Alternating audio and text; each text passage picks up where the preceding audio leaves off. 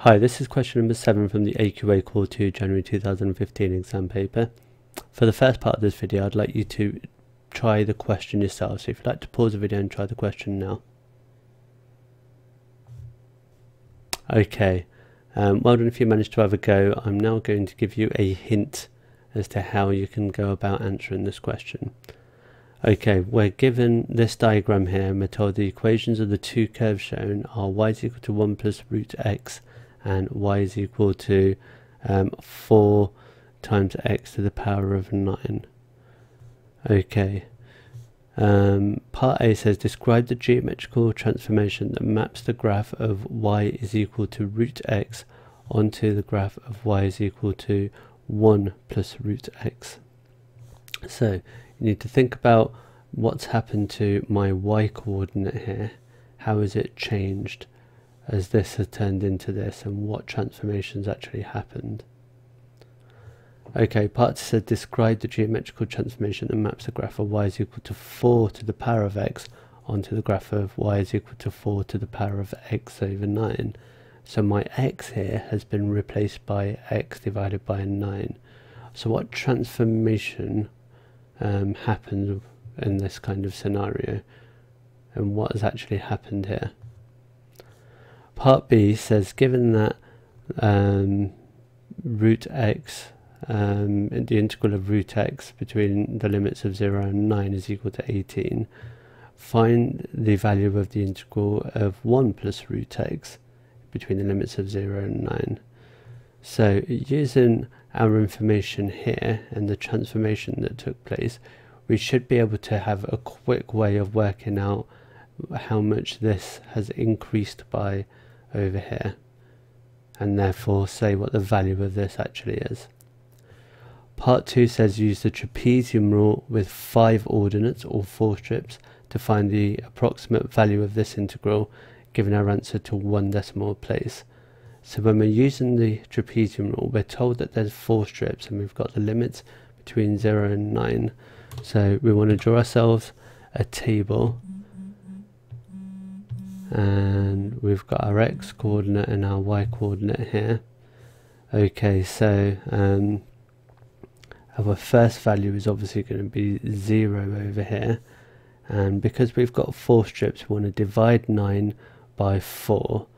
So half it again, 4.5, 2.25, so that's going to be 0, that's going to be 2.25, 4.5, 6.75, and finally 9. So that's 5 ordinates, 1, 2, 3, 4, 5, and we split it into 4 strips. Okay, we then want to work out what our y coordinate is going to be for each of these, and then use our formula to work out an approximate value for the integral. And then part 3 says hence find an approximate value for the area of the shaded region bounded by the two curves, and state with an explanation whether your approximation will be an overestimate or an underestimate of the true value of the area of the shaded region. So we've just got an approximation for this using the trapezium rule. So because this is going to be split into trapezium, it looks like we're going to be, because of the way that this is curving downwards, it looks like we're going to be overestimating. So what's that going to tell us about the area of the shaded region? So what we've done here is an overestimation, but what does that tell us about the area of the shaded region? Okay, if you'd now like to pause the video and have a go at answering the questions yourself. Okay, for the last part of this video I'm going to go over the answers to each of these questions. So for part A it said describe the geometrical transformation that maps y is equal to root x onto y is equal to 1 plus root x.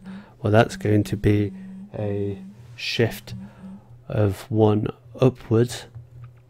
So that's going to be a translation then,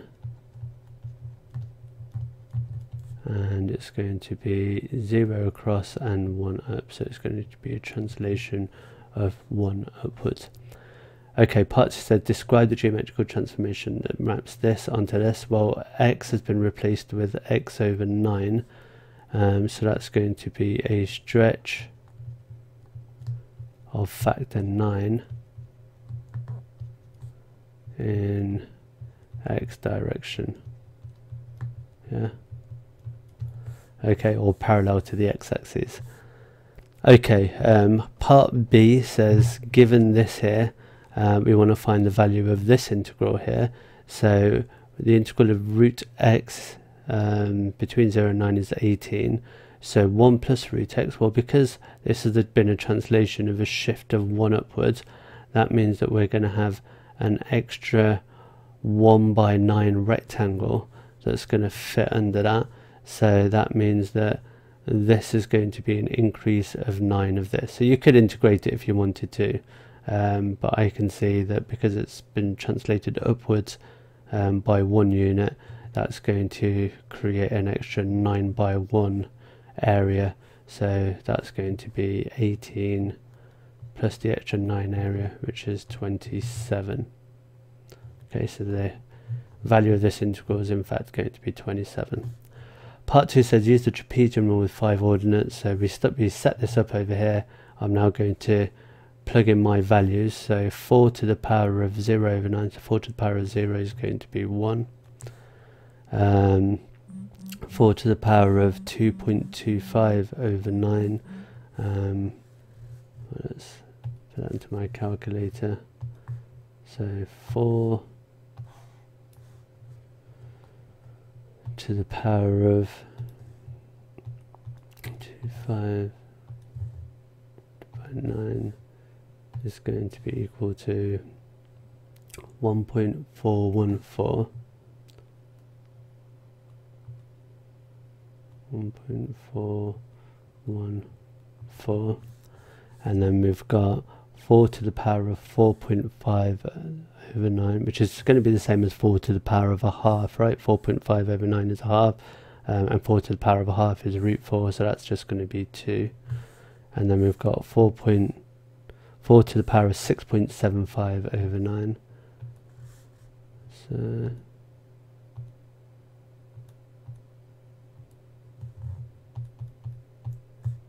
6.75, and that gives us 2.828. 2.828, and then we've got 4 to the power of 9 over 9, which is 4 to the power of 1, which is just going to be 4.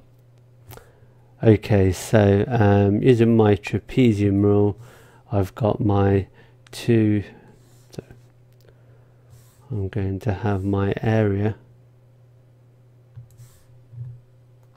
So my area is going to be equal to a half times the width, which is going to be 2.25, and I'm going to times that by my 2 end ordinates, so that's going to be 1 plus 4 plus 2 times my mid ordinates, which is going to be 1.414 plus 2 plus 2.828.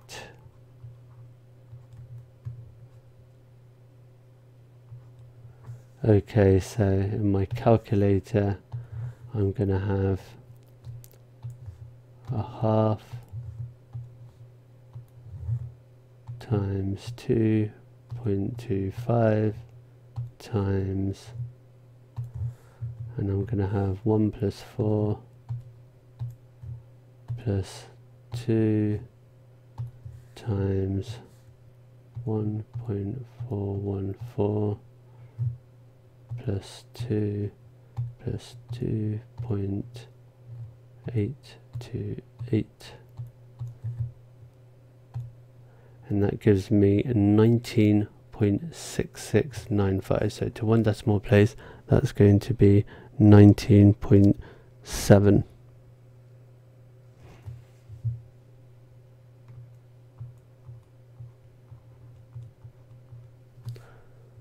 Okay, so that's going to be the answer for part 2 over here. Now for part 3, it says hence find an approximate value for the area of the shaded region bound by the two curves, and state with an explanation whether you think it's going to be an overestimate or an underestimate of the true value of the area of the shaded region. So to find the area of the shaded region, well, we've just worked out this part here underneath that curve, and that's going to be 19.7. We worked out earlier that this here, everything from underneath this bit here, is going to have an area of 27. So I need to do 27, which is all of this, take away the bit underneath, and that will leave me with a grey shaded part. So I've got 27 take away, so my area is going to be equal to 27 take away 19.7, and that's going to be equal to 7.3, and that there's going to be my area.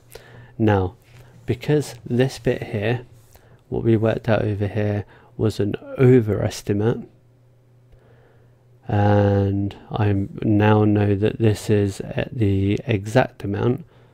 This 27 is the true amount, so I've got my true amount and I'm taking away my overestimate, so that means that this here has to be an underestimate. So I've got my true amount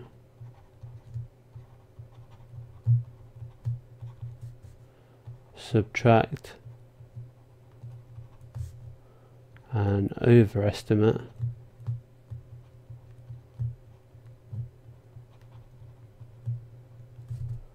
leaves us with an underestimate.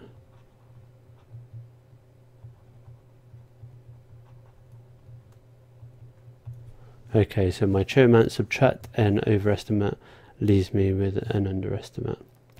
Okay, I hope you found that video useful. Thanks very much for joining me. I'll see you next time.